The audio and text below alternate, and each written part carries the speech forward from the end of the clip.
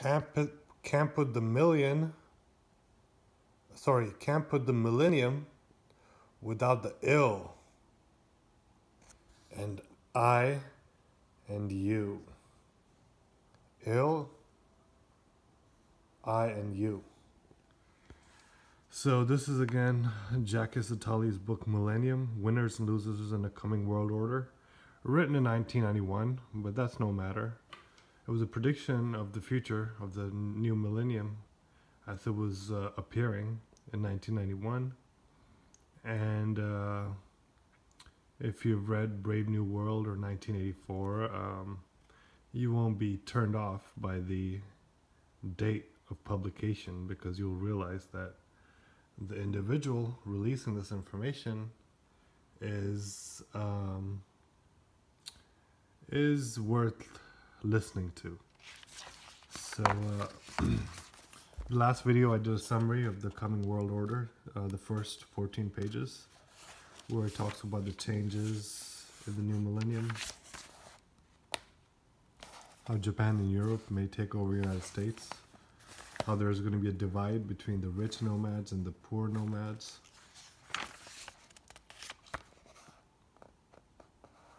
how there'll still be violence, but it'll mostly be done economically now in this millennium. America's war is just a grandstanding before its eventual collapse, or its obvious collapse, its debt, and so forth. And economic power is going away from America, but it's going towards Europe and Pacific. And Europe, they mean basically EU, and Pacific, they mean Japan, but also including, you know, all the Asian countries and even America. Because America is part of the Pacific, and the West Coast especially is heavily involved in the trade with Japan and China.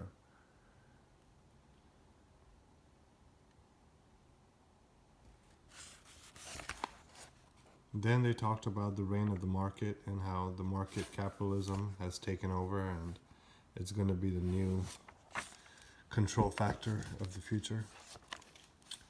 And yeah, there's going to be a lot of marketing going on to make people desire this great. I mean, it doesn't take marketing. I mean, who doesn't want to be flying in airplanes and you know, or driving the best cars, or going to these tropical vacations and so forth.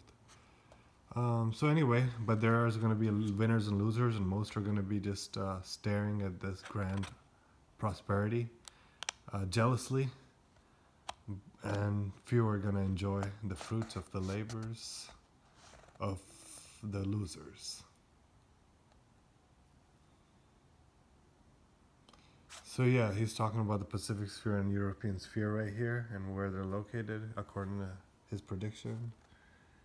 And yeah, it's going to be a hyper-industrial new economic order where services are going to be transformed into mass-produced consumer goods using the innovations of technology and reducing all the labor and so forth.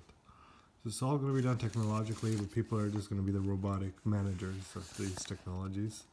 But he doesn't really mention that, but he does mention how the microchip and the advances in biotechnology and genetic engineering are preparing the way for a revolutionary leap into a new age, which will profoundly transform human culture. So we're already seeing how microchip has changed our society dramatically. And biotechnology and genetic engineering, we mainly only hear in protests. So I guess they haven't gotten everything they want yet in that field. So yeah. Thankfully, there's still protests going on against this, about people trying to make human-animal hybrids and changing all our plants and adding genes in our plants to produce chemicals which weren't normally in the plant and so forth. So it's not good.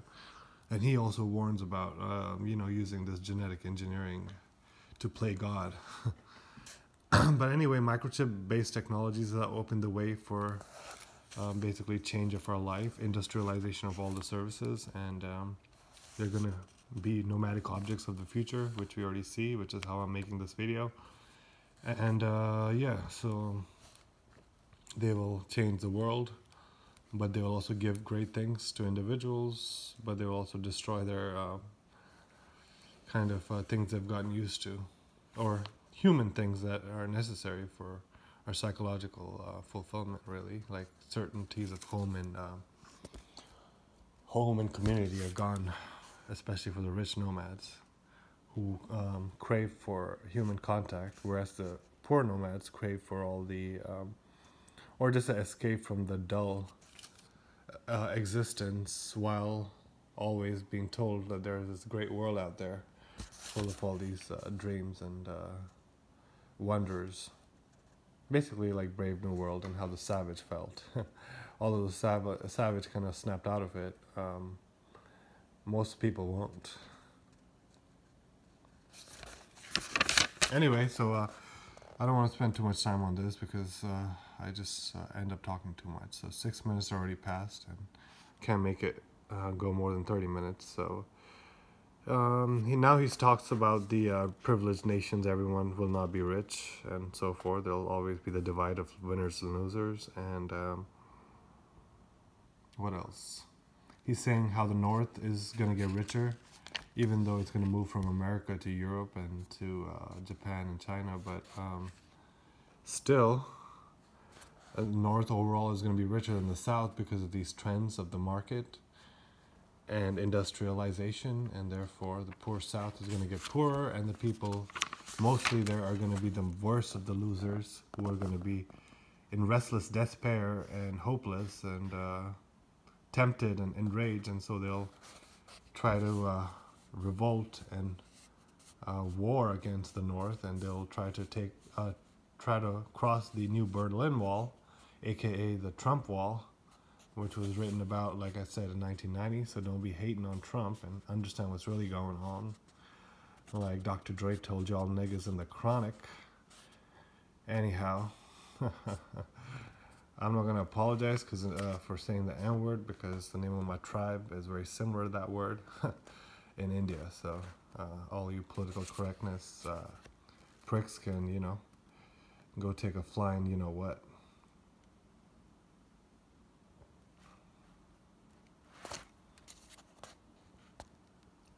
So this is a war, and it's like the barbarian raids. This immigration crisis is a war. It's like the barbarian raids when Europe was defeated and sank into the Dark Ages.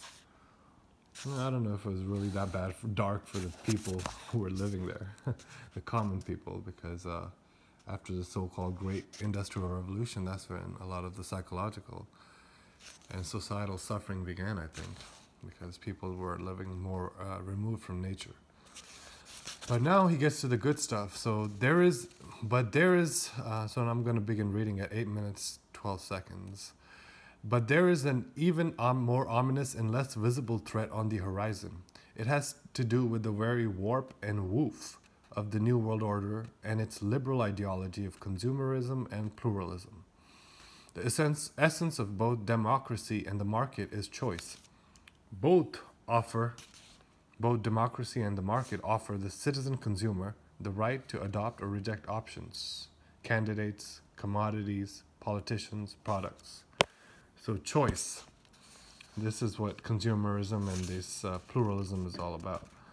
To re-elect or vote out of power, hire or fire, change management, or shift investment. This capacity to change all these things is the principal feature of the culture of choice on which the consumerist consensus rests. But look at what he's saying.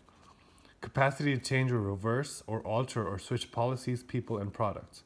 And I remember from Toastmasters how some of the I think they were like live at home, stay at home moms who would well, there was just one, I think, who would make this comment about how friends are better than family, or friends are cool, whereas family, whatever, because you don't have a choice with family, but you get to choose your friends, which is true, of course. But I mean, if you believe in God, you would think that your family is also kind of important. Anyhow, but yeah, in this new millennium, he's saying people are gonna have options, whether candidates or commodities, politicians or products, which means they can have the capacity to change or reverse or alter or switch policies, people, and products. So products, people, and even attitudes and thoughts and so forth, or even policies. I guess decisions in your life. All these three things are kind of disposable today, and if you really think about it, it's really true. So that's what the consumerist consensus is all about. And this was 1991. If you really know what's going on and you look around and you're aware and conscious, you'll see that it hasn't gotten any less tragic than back then. So let's keep going. It informs this it informs our political system and our economic order, this choice and pluralism, so forth. Both are rooted in pluralism, this political system and economic order, and what might be called the principle of reversibility. We have come to believe that nothing is forever. So this is what I was just talking about.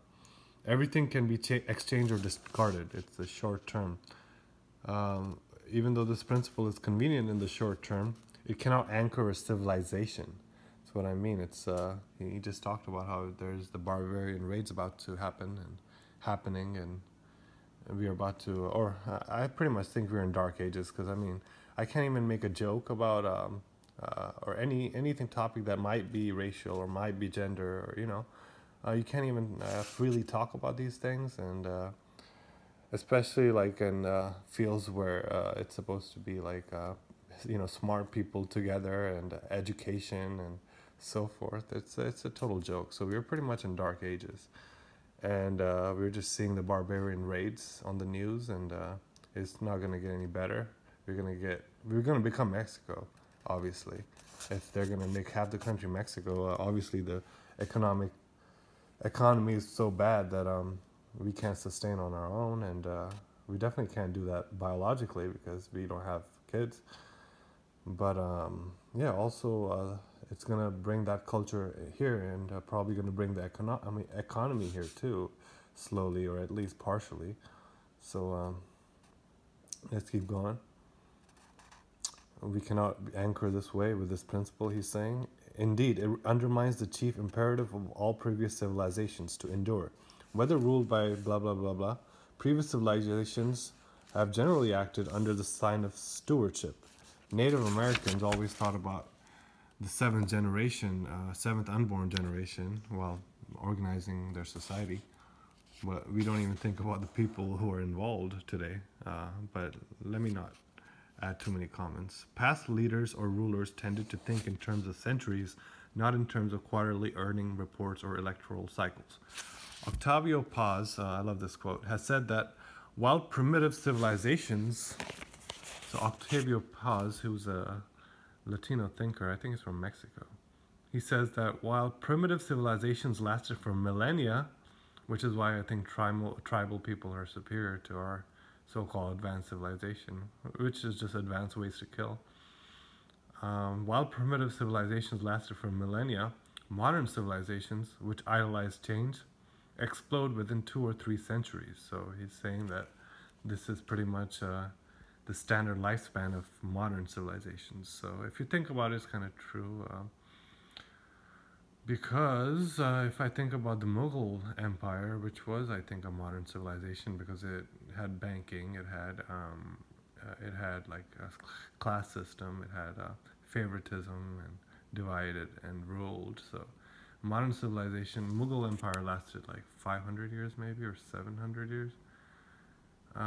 So I guess it wasn't a modern civilization because it still had a religion to anchor it, a different philosophy.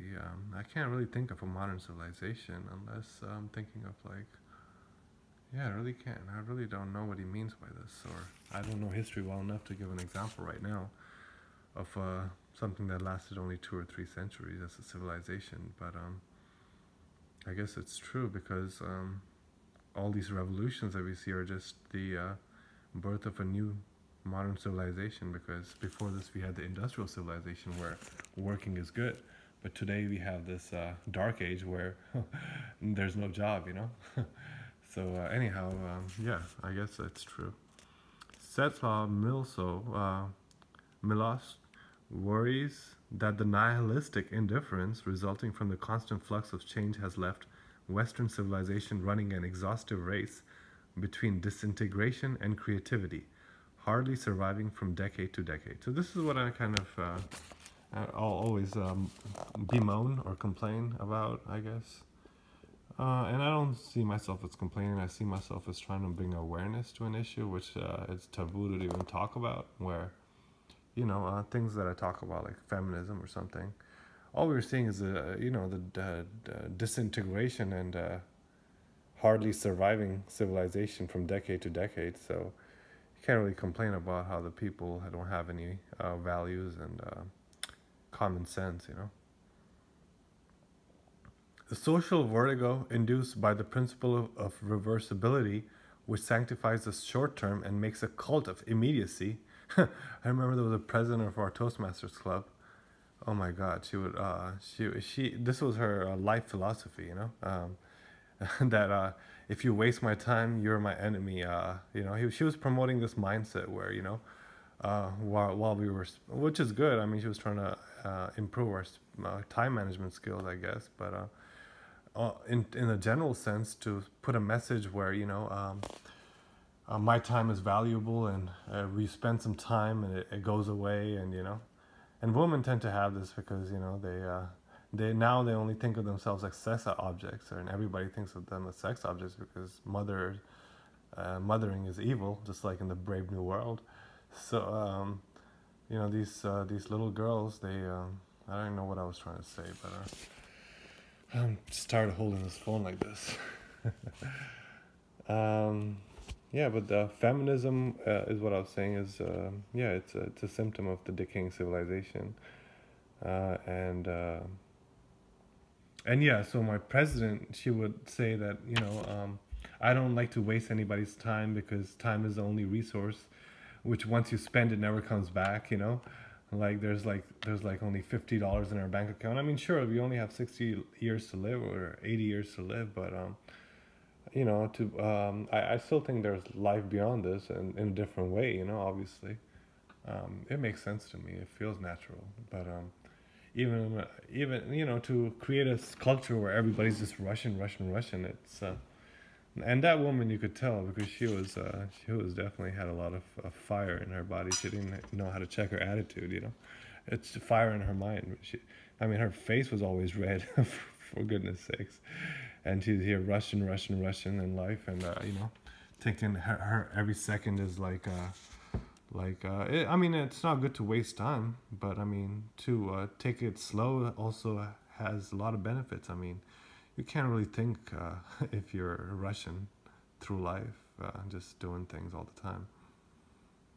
Anyhow, so this social vertigo induced by this culture and this cult of immediacy is provoking reaction, and religious fundamentalism is a reaction to this. And I was just thinking about Bin Laden and 1984, how Bin Laden is kind of like the Goldstein, Goldstein was a Jew because that's who they hated back then. But in the in the new millennium, in the first decade, Muslims were the target. So, so Bin Laden was like the Emmanuel Goldstein of 1984 in Bush's America.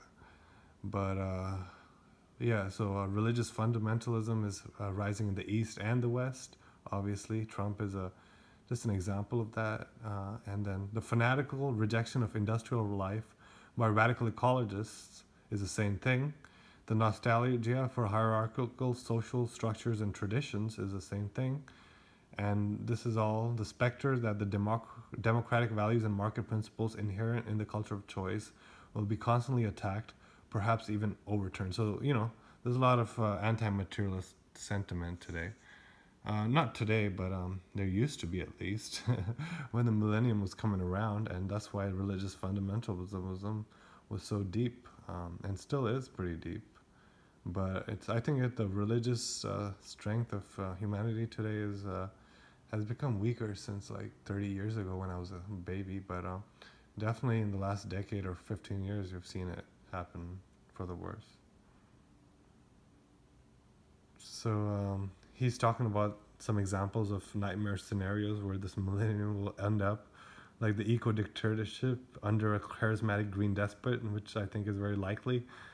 Hillary was about to be that, but thankfully we stopped her. But the next one is probably going to be an eco dictator, a Soil and Green style.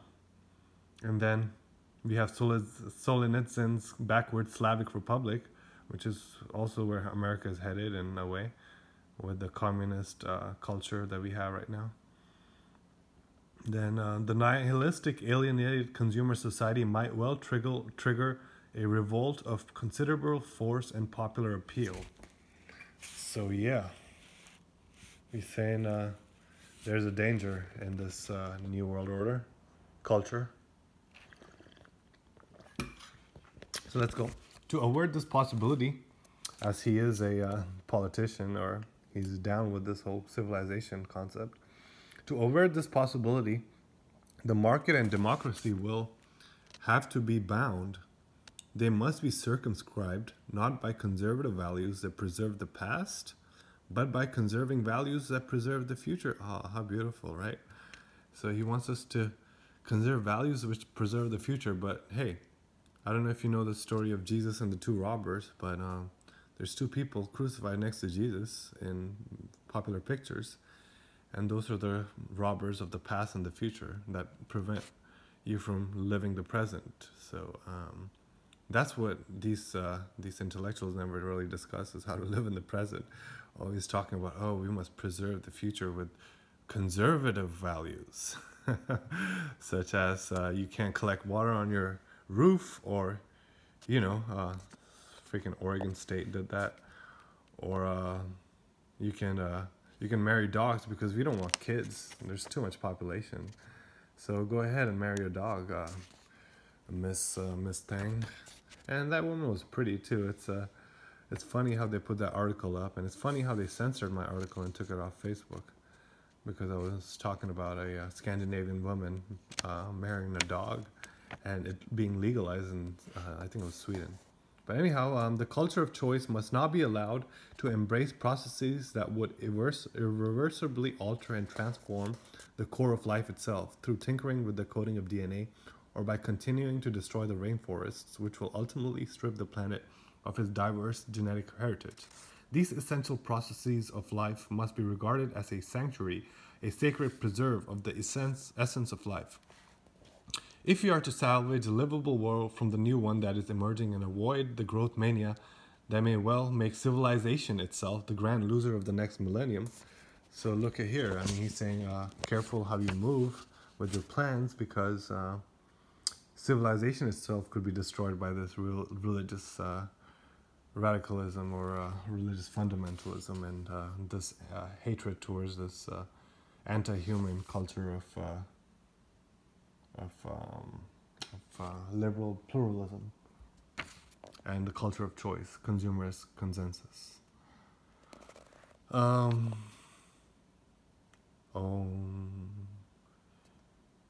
So I make a lot of sounds, filler words when I'm speaking, as you've noticed, like and maybe you know. But if you think about sound therapy, these are actually sacred sounds, like or ooh or which combined makes om. So the different sounds have different effects on your physiology, and that's why we subconsciously do them when we speak, such as which stimulates alertness, like Christians do every day, and kind of like a humming meditation, which yogis do, which is supposed to be more towards not strengthening the core of your body, or the energy part of your body, but more the thinking part of your body, the brain part, the top part, the skull. That's what they say. It's kind of like a more philosophy maybe than actual science, but it does have a lot of observations about the world and our bodies. So anyhow, yeah, I think it's all a mental exercise that we do with these sounds. Because humans would just be like, to communicate anyhow in nature without language. But, you know, or, yeah. They would do more. They have a lot of tone, so we can communicate very well just with that. And words are just 5% of communication anyhow.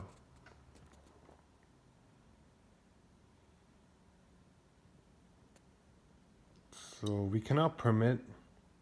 So in order to, we should understand. These rules of political economy and global balance of power must be rooted in an understanding of the history of civilizations and of the cultural mutation of the future being brought about by radical technological innovation. So he's saying psychology is very important, and history and political science is very important in this new millennial age. We cannot permit ours to become an age that pushes and fatally transgresses the limits of the human condition, a condition bound in all previous civilizations